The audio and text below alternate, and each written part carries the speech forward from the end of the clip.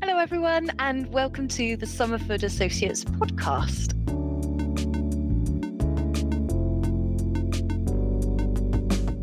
We take your burning issues in IT and cybersecurity and delve into them by discussing them with our clients and our technology providers.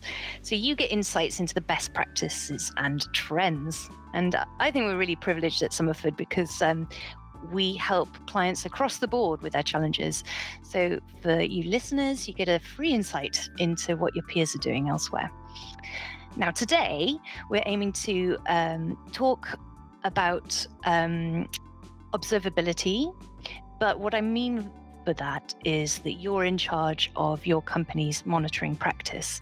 You may have various titles, but basically you're in charge of making sure that the apps or websites that you present to your customers are up and running smoothly, and there's no holdups in any of the infrastructure that supports that. I know that your customers may be internal as well, so they may not be people who are buying stuff through your websites. Every company has this kind of need. And so we're exploring two main areas that we are seeing discussed again and again by people in this monitoring area. And we thought it would be really interesting for you to hear what we've been hearing as well. So, Chris, why don't you introduce yourself so people know why you're here? Well, thanks for having me on again. This topic is fun because the terminology we use in the tech field, it can seem very clear at times and then extremely nuanced at other times. And I'm afraid the term observability is one of those. So I really appreciate you taking the time to kind of say the roles that are concerned about observability versus making observability the thing that the role needs to do. My name is Chris Riley. I am a DevOps DevRel advocate at Splunk, which basically means that my career as a software developer was not fantastic, but I could not give it up. I could not give up the obsession of how modern application delivery was evolving. And so I've been attaching to myself to that for the last 13 years. And it's been very, very interesting into the world of DevOps. And now what we're talking with in the world of microservices, Kubernetes, and observability. Yes, well, welcome, and it's perfect to talk with you about it. And I'm very much role focused because everyone is, we define it so differently. In fact, I think it's important that we just draw a line in the sand now and define observability. Would you do that from your perspective so people don't sort of think that we're talking about something different? Yeah, it's oddly controversial, the term observability. I think that I have a good sense of where everyone's come from when they've embraced this term. It could be from the perspective of the data, where people think observability is traces and spans. It's become kind of synonymous with traces and spans, which is a new data set that you use in modern monitoring practices. We don't really look at observability as the data, and we don't look at it as a specific tool that you just buy and start using. We look at observability more as a practice that you align technical capabilities to.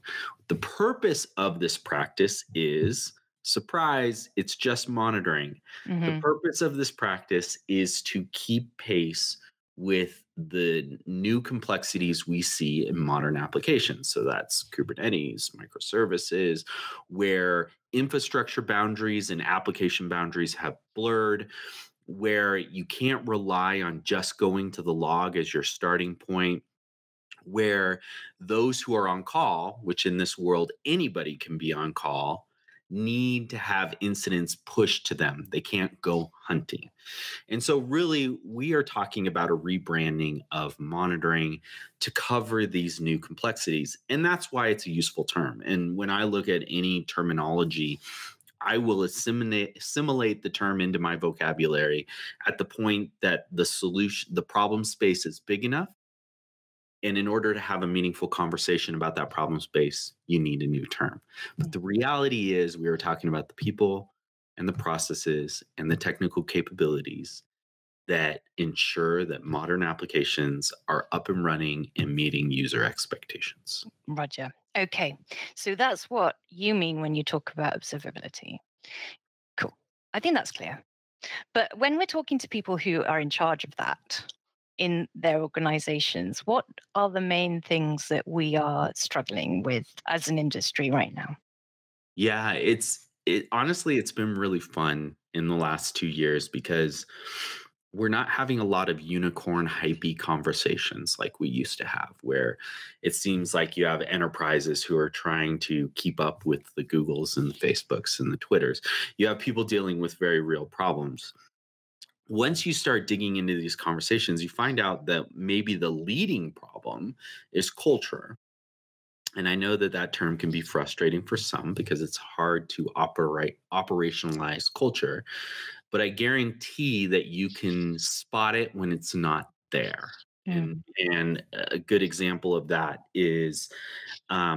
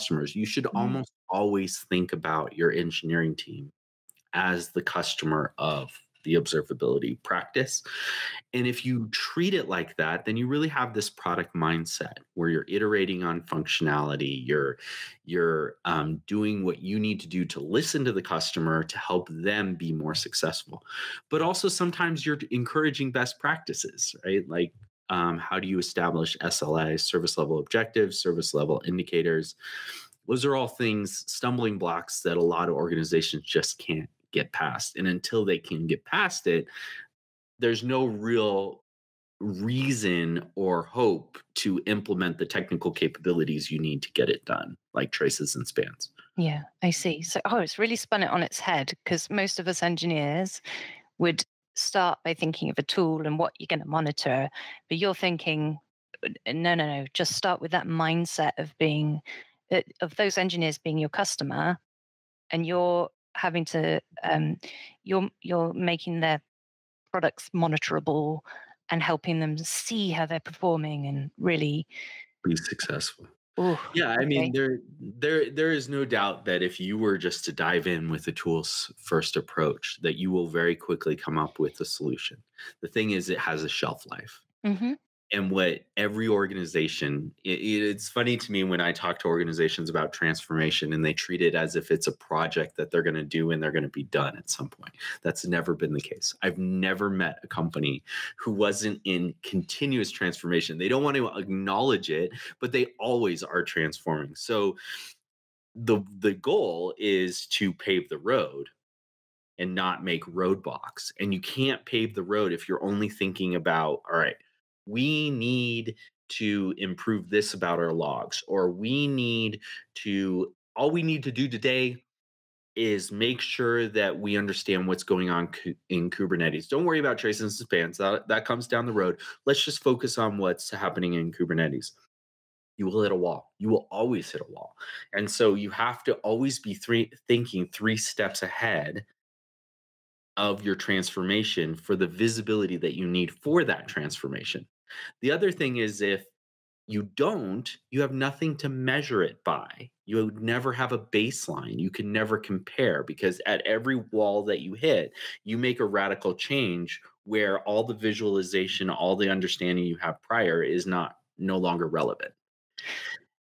So you're thinking because it all goes so quickly, you need to be adopting something in a culture and a tool that will be able to cope with these kind of changes before they happen. Yeah, and I say transformation and change should be a feature of your environment. Mm. It's not something you address. It's not a challenge you are trying to solve. It is a feature that paves the road for you.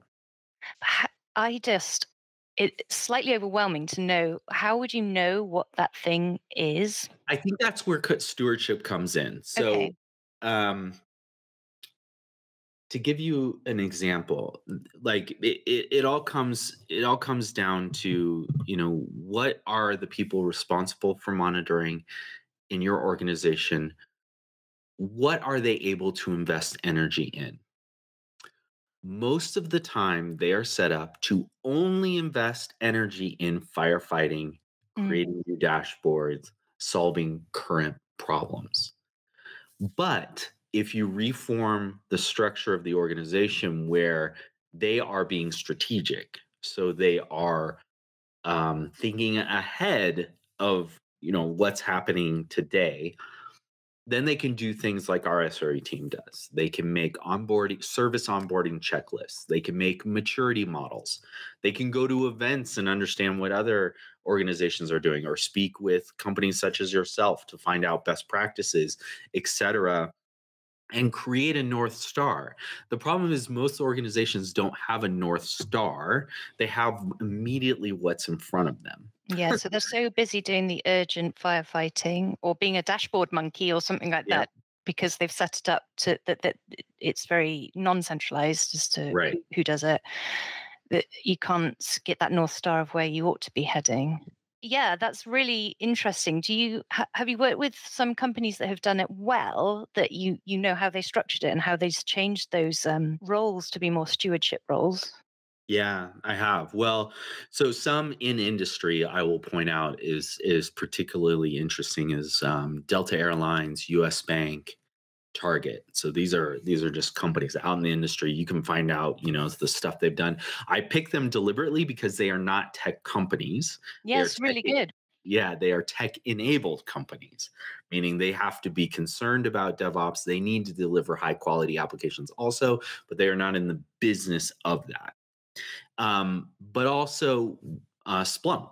We are going through transformation ourselves. We are converting our on-prem core product to a cloud-based product, and we have cloud-native applications with our Splunk infrastructure monitoring, APM, on-call, et cetera, that were built cloud-native. So we have a mix of both, and I get to experience that. I actually really enjoy spending a lot of time with our SRE teams and our DevOps and our developer productivity Yeah. teams. So one of the trends I've seen and I'm in particular with the tech-enabled enterprises. I actually ran into a job rec just today at US Bank that I wanted to pull up here. The job rec is principal product manager. So as soon as you hear that word, principal product manager, oh, this they must be selling, building a product.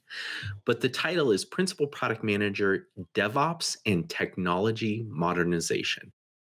Wow. So this person's role and what they're hiring for, and there's a whole VP in this organization that their only job is to facilitate transformation across US Bank, across the engineering team. Mm. And so what they are treating monitoring like a product.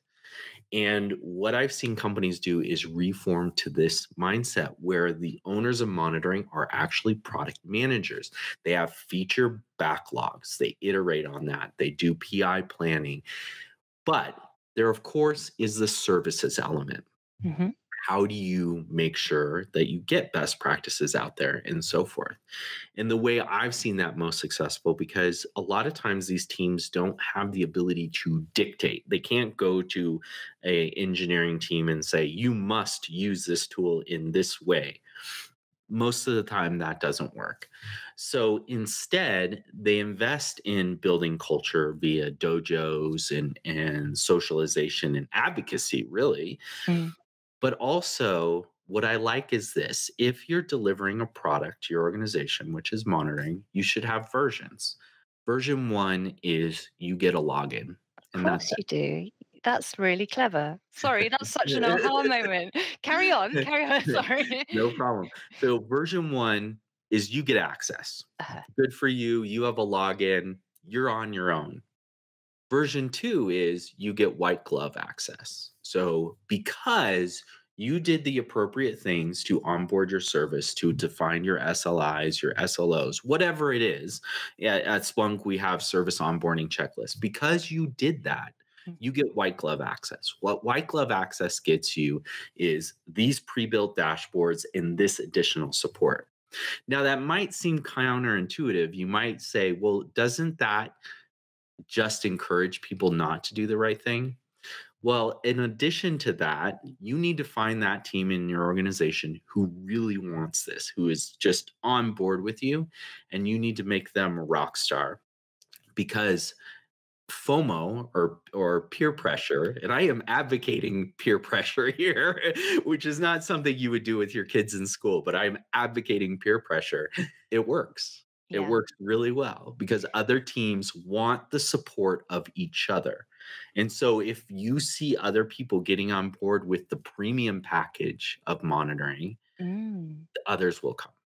So you're saying to get this culture right, people who aren't even technical businesses can do it. You really can. If you have some roles where you are thinking that monitoring is a product and you deal it with it as professionally like that, and you incentivize the services that you provide by, if your clients are doing it better, they get a better service from you, so you're almost kind of, well, you're rewarding that best practice of Yeah, we're monitoring. rewarding the yeah, and I've seen organizations do it in different ways. Gannett Publishing in the who owns USA Today and a whole bunch of media outlets, Hmm.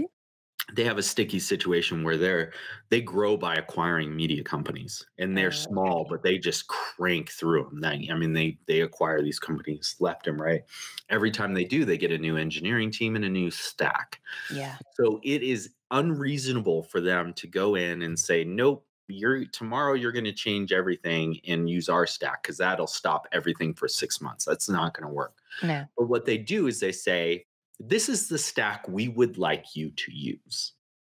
If you use it, you will get 100% support from us. If you don't use it, you get zero support from us. And again, it's this whole like, well, my peers are going to be more successful because they're following the plan. And I Yeah. want to follow the plan too, because there is a productivity to that, being able to learn from the knowledge of the rest of the broader team. So, yes, I think that this strategy works really well and it gets over the hurdle of, yes, but I don't get to decide for other people what they do. And at Right. US Bank, they have a whole advocacy function that's all they do is go around and educate engineering teams on what is the best mode of operation. Wow. I mean, it's a really great way of thinking of that culture. Okay. And so, other than these cultural issues, like how you get people to work to the best practice, how you structure your teams, what you do for the roles, what else are people thinking about in terms of observability or the practice of monitoring? What other kind of area Yeah. is there? And that's where we get into the meat of it and where everybody wants to get, right? And that's why I encourage people to get the culture stuff addressed so that you can focus on the fun stuff. And the fun stuff for all of us is bits and bytes.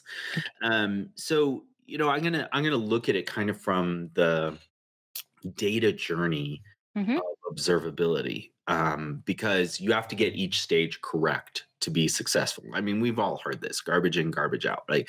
But I don't know if everybody really takes seriously what that means because it's not just the data, it's the transport of the data as well, and it's the metadata. So, garbage in, garbage out is not a trivial thing, and it starts with the data itself. So, in the world of observability, we are we're switching our approach where when we had that one server we always knew every 2 weeks we had to restart it. We would go to the log. We would always start at the log because we knew where the server is both physically and logically. Hmm. In microservices applications, the engineer cannot in their brain hold a mental model of where everything is. It's not possible. So you can't start with the log. The log is the destination. So the first thing that has to change is this pull versus push. So we're used to pull, go to the log first. Now we need push. Give me the incident that gets me to the log if I need to get there, but hopefully I don't. So it's saying, okay, you still need to see the root cause of whatever, but in the past, you knew where it was because it was such a Right. simple architecture, it was so static. You could just go and pull that information, but now you have to be pushed. Like something's got to tell you something's wrong and give you a bit of a hint as to where to go because Exactly. it's so complex now.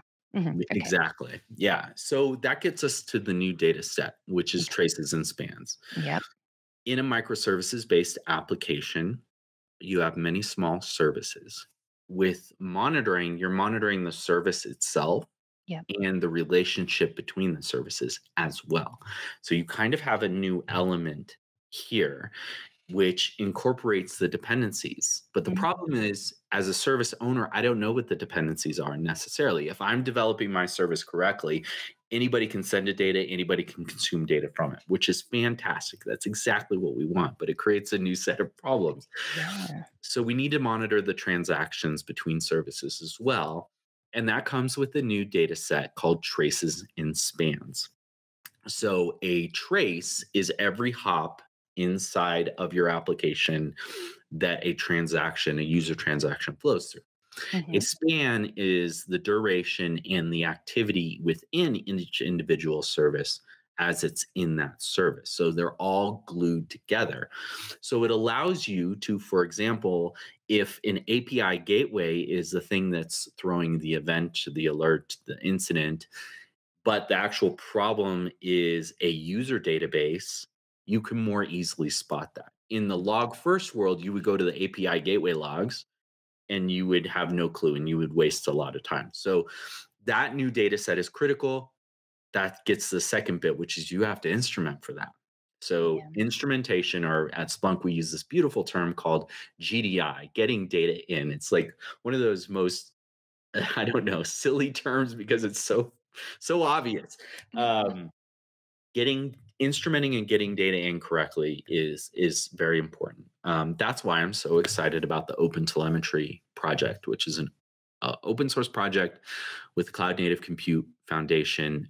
It is maturing, and it is likely going to be a standard for a lot of enterprises of how they instrument because they can do it in a repeatable way That'll be that so is good. irrelevant of their monitoring platform. I mean, I'm really glad Splunk are way behind that one because we'll have so many clients who have, hopefully in 10 years' time, or maybe that's way too far ahead, soon, because everything will be instrumented using the Open Telemetry project, you could swap vendors willy-nilly and you'd still have everything still sending data It in. doesn't change. And Yeah. that's really good client first thinking, because otherwise, that's such a big barrier to entry into these tools, isn't it? And I think that's the key word, barrier, because organizations are choosing what they use to monitor based on how they get the data in. And that doesn't seem to make sense That because doesn't make we're sense. just trying to transport information from point A to point B, Yeah. but we have to do it in a successful way. So yes, it is extremely powerful in its unshackling.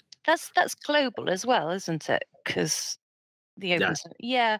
I mean, obviously, there's standards across the world which aren't global still, like voltages of mains power, for example. But, Yeah. we get round it with transformers, but this And is, and I guess I should be careful of using the term standard. It's kind of like Dorometrics. They've organically become a quote unquote standard, but they're not official IEEE, no, no, they're not standard. mandated, but they're a general kind of Yeah. adopted thing. Yeah. And there is a really good, as a part of the Open Telemetry project, there's a really good Open Telemetry definition, which is quote unquote your standard. And then the Open Telemetry collector is the technical implementation of that. And it can be done at the code level, and it can be done by an agent level, et cetera. By the way, you have to decide what you're going to do. This is all part of instrumentation because if you have a team of 100 engineers, so your greatest resolution comes if you implement at a code level. You will Yeah. be able to add more metadata via what's called tags. The Hmm. problem is one developer will be really good at it, have a lot of great tags that give you a lot of information, and another developer will have zero because they Yeah. won't do it at all. So that consistency also matters. And these are all things we don't want to think about, but they're infrastructure problems, Culture again. and we have to do it. Yeah. Yeah. Agents are great because you don't have to worry about it, but you get the least resolution with an Yeah. agent. Yeah. So we've moved from just data pulled, now pushing traces and spans, and then instrumentation. Is there a final step in said journey? Well, so if you did these correctly, like this Yeah. is your groundwork. If you did these correctly, hopefully the next steps, and this is where the tooling comes in, the next steps are more natural and much easier to implement. And so that's where you get your metrics. You start building your dashboards from an infrastructure level, from an application level with APM. And then you start creating meaningful detectors to spot anomalies or create incidents. It's important to remember that an alert is not an incident. An alert Yes. is like the check engine light on your car. Something's broken. We don't really know much about it. An incident, we know a lot more about it, and we know it's impacting the business, and we know it's impacting our users. So that's where having an on-call incident response strategy is important, to take all of that context you're getting and put it in front of those who are on call so that the mean time to detect, mean time to recover is as quick and as useful as possible. And how you do that is by making sure that you can see a history of similar incidents, Yep. making sure that you can bring responders into a firefight based on their history of resolving incidents, so that you are bringing in the best talent. You're not just reaching out to that one person who fixes everything. But this is all so analogous to the security world now. So I know that a buzzword is DevSecOps, but the whole idea that the monitoring group would be like a responder and have to correlate alerts to instance and have this kind of Mhm. structure. Are people in different clients actually lifting and shifting the processes that they have in their socks to this, or is that? Yes, yes, and I would love to have just a whole conversation on DevSecOps, because that's another area similar to observability, where it's a practice, not a tool. Mm, But yes, they are, and I think that this is what happens in traditional monitoring. The security professional and the monitoring professional's understanding of the application starts after it's been built, compiled, and running. It starts yeah. at runtime. Like they only know their application from that point. Well, a lot happens prior to that. A whole bunch happens prior to that. So what we're trying to do is give them as much context as possible and enrich the data that they get so that we get to resolution faster and identification faster so that we can start addressing issues before they actually get in the hands of the customer or before it's a vulnerability that has already been exploited and on the news and you realize later, oh, we're one of them too, we better address this. Yeah, that makes sense. So, and this kind of idea, have we covered how it works with our microservices and Kubernetes? Yeah, I mean, that's So, really where, traces and spans are going to come in. And one thing yes, to yes, know you did. about Kubernetes is when we start to think about our tech stack, we have the compute infrastructure. Mm-hmm. Well, now we have a new type of infrastructure, which is I call it application infrastructure. So that's Kubernetes. That's your nodes, your pods, Mm-hmm. and your containers and everything around that. So you actually have to monitor those two things separately. Your compute infrastructure, we're fairly familiar with how to monitor this. Kubernetes infrastructure. Then Mm-hmm. you have application layer. So this is what we were talking about with traces and spans. So the Yeah. relationship between services, how transactions through all the services. If you're a service owner, you have a contract essentially with the rest of the service owners on what your service will take in and what it will output. And thus you have performance related to that contract. And that's where you get your service level indicators.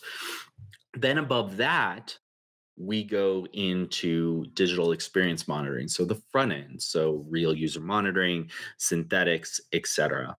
And Splunk, everything that Splunk is doing right now is to make sure that we create visibility at every single one of those layers so that there is a thread that goes all the way from the activity in the software delivery chain through to production and your SIM and your production environments, because we think that that's how organization should be thinking about it. And that's how they build ahead of the curve. That's how they make sure that they I have see. visibility into the future, not visibility with what I just need to solve today. Yeah, it's the powerful element of having it all in one place that Splunk's Observability Suite can give you. I'm quite excited about that. And then the other Yeah. thing that I guess people talk a lot about that we need to think about when we're monitoring is that lag and that delay, and whether we're looking at stuff that's 10 minutes late or just sampled, or whether we're really seeing what's actually happening. Is that Yeah. is that what people So talk about too? they do, sampling the impact of sampling changes a lot once you start monitoring your front end.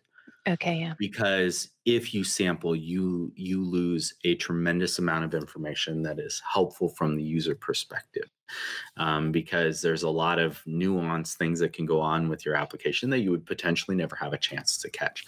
So the way I look at full fidelity is your opportunity to catch things. You still have to be very meaningful with how you visualize and how you get it in, but you need full fidelity because that's your opportunity. Otherwise, you don't even have the opportunity to catch it. No. So that's one thing, full fidelity. In terms of this term real time, and nothing is real time. No. And maybe I can get beat up for that. I don't know. But the what matters is when you're looking at your platform, that time scale between when something happens in production, when you get it, is absolutely critical, especially if you're using serverless. We talked about microservices. Well, things get even more complicated when you talk about serverless, where the function might already be dead by the time that you see what broke inside of it. And so that gets kind of complicated. So you're dealing with millisecond time, and you need to think about the platform being able to take in that data in millisecond time, but also at scale. Yeah. Because time and scale matter as well. And of course, you need to consider all these things. Of course, I think that Splunk is the most real time, and I think that we can support things at scale better than anybody else. But you have to figure that out for yourself. Yeah. I mean, yeah. Big caveat. I mean, we're Splunk partners. you're from Splunk. Of course we think that, but all of the things that we've been talking about are actually across anyone doing monitoring. And it's been really interesting to get an insight, because clearly you speak to people who are grappling with these issues day in, day out across all different types of industry. So it is really nice to hear the common themes that are coming out. So around that culture and around where you're at in that journey. Yeah, it's been very stimulating. Thank you, Chris. Well, that's my goal, because I just want you to invite me back again some other episode. Our last podcast we did with HashiCorp as well, and Yes. you completely blew my mind with what might happen in the future of observability, and that podcast has gone, well, it hasn't gone viral, but it is our equivalent of viral. Yeah. Somerford It's micro-viral. I mean, Micro-viral. is anything viral in the DevOps industry? I don't know. I don't know. Yeah, within our context, it's pretty successful. But where would people go to hear more from you or hear more from Somerford? Where do you want to point people to? Yes. Well, first thing is we have this awesome observability for rookies. It's based on our observability cloud workshop that you can kind of run self-paced with our trials, and maybe we should include the link for the self-paced in the description. Yes. But also working with an organization like yourself that can potentially organize one of those events. It's a lot of fun too, and it's very, hackathon-y-ish. But Conf is coming up. So this is our big annual conference on October 18th. We better validate that within that time frame. It's going to be a hybrid conference where it's both on physical and in virtual, so you can get access to content wherever you are. And there's a great breadth. There's a whole track around observability that I totally recommend you join, because we have a ton of customer scenarios, and like you just said, the reason I'm able to do what I'm able to do is I talk to the unicorns, I talk to the tech-enabled enterprises who are just figuring out how to move their applications into the cloud, and it's the simulation of all of that really makes you successful in moving the needle forward. Yeah, great. So we'll put some links to .com for sure, and the rookies. I think that my marketing team in Somerford are putting on a hands-on observability for rookies thing soon. So we'll put links to that anyway. And just reach out if you're interested in what we were talking about, and what those case studies, they sound really interesting too, like Delta Airlines and people like that. Yes. Thank you so much for spending the time to discuss this. Thank you. And have a nice rest of your day. Thanks.